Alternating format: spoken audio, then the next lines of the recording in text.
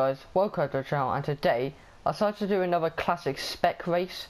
We're going to be in the 2008 Mclaren for this one.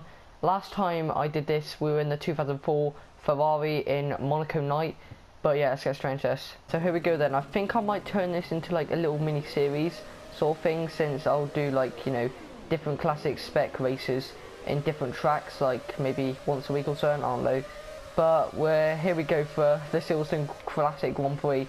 And well, at the moment we've just been mugged off the line like always, but we're gonna come down the inside and try and get as many people as we can, and we do get up to 12. So let's see how we go on this corner and looking, but no, we don't go for it because I'd rather not have a massive pole up, thank you, on the first lap.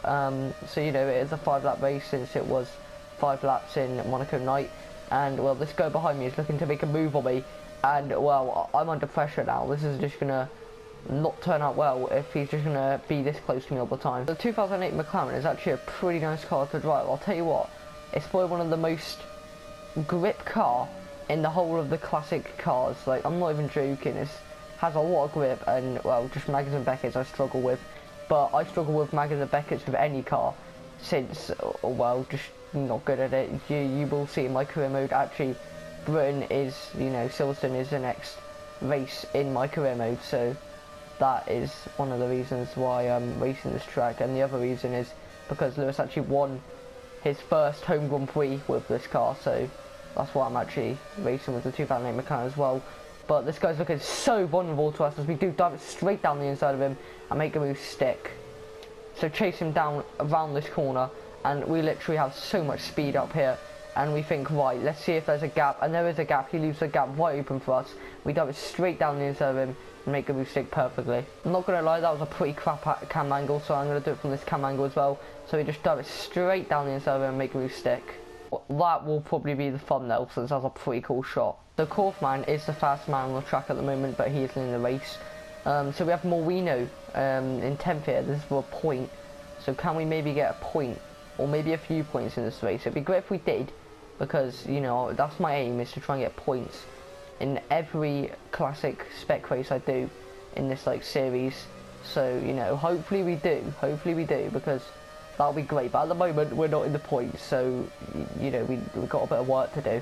But as I say that, I do get the fastest sector out of anyone, and this guy is literally right behind me the whole way. He's not giving up. He wants this place more than, well, I don't know, maybe more than what I do. I just want 10th at the moment. But yeah, he does want this place a lot, since he's willing to go around the outside of me and try and make the move stick. And maybe he's been shove me off and he's made the move stick. How? How have you done this, mate? How have you done this? Oh my god, this guy. I don't think I'm going to get him back, guys. Literally, I can't get him through Maggers and Beckett's. I'm awful at Maggers and Beckett's, but I'm going to try everything in my power to get him back. But just the straight line speed is not good for me. I don't know how we're all in the same car, but it's just not good for me whatsoever. But coming into this next corner, maybe can we get him on the corner that we got on before? And oh my god, how close were we there? Must have been really close. But I'm going to look to the inside again, go straight down the inside of him again, make a mistake again. I've left the gap open for someone else's to get as well. So this is going to be a tense race. And it's going to be a massive pole up if he doesn't get through already. And he does get through. He's even looking to get me as well. Oh my god, this is ridiculous. Oh. Now this guy's on a move. Literally, watch him. Just look at him. Go straight around the outside of the guy who managed to overtake me the lap before. And gets past him. Slipstreams me. Moves it to the inside. Makes me have to go out wide. And he overtakes me. That is mad. That is absolutely mad. But we're going to try and dive it down the inside of him again and get past him once again. This is quite a good little battle we're having here, all 4 of us. Well, everyone actually, to be honest. As I do dive it down the inside of him again. And, well, try and get him. Well, I haven't yet, but I am slipstreaming him. And I do dive it straight down the inside of him and make a move stick. Somehow, guys, I don't think we're going to be able to get points. Like, Moreno's actually pulling away from us pretty nicely.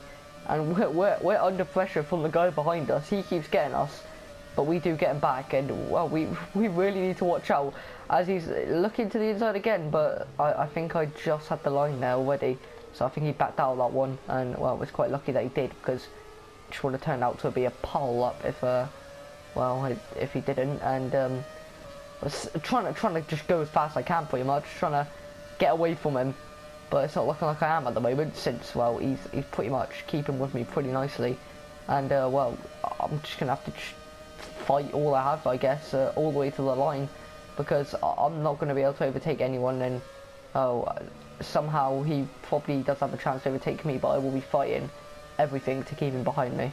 Alright, so we're catching down Moreno a little bit quicker now. It seems like we're catching him down a bit, but well, on that corner we just didn't, and around that sector we just lost him quite a bit there actually, so that's actually not good whatsoever, and we're actually quite a little bit ahead of 12th place, so that's a little better. This is more what I'm looking at. This is more what I'm looking at. I think my career mode helmet goes really well with this car. Like literally, I think it just does.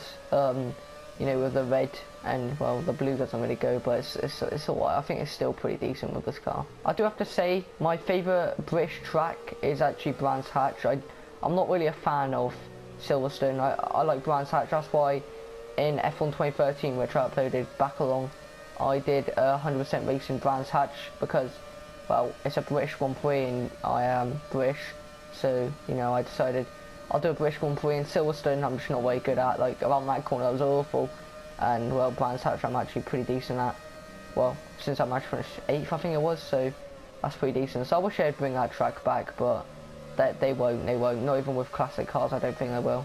So right then, coming around the final few corners, as Kaufman wins the race and also sets a fast lap, and well, we got so close to Moreno at the end, but nah, we have to sell for 11th. 11th, well, pretty disappointing race, but I guess that's just life.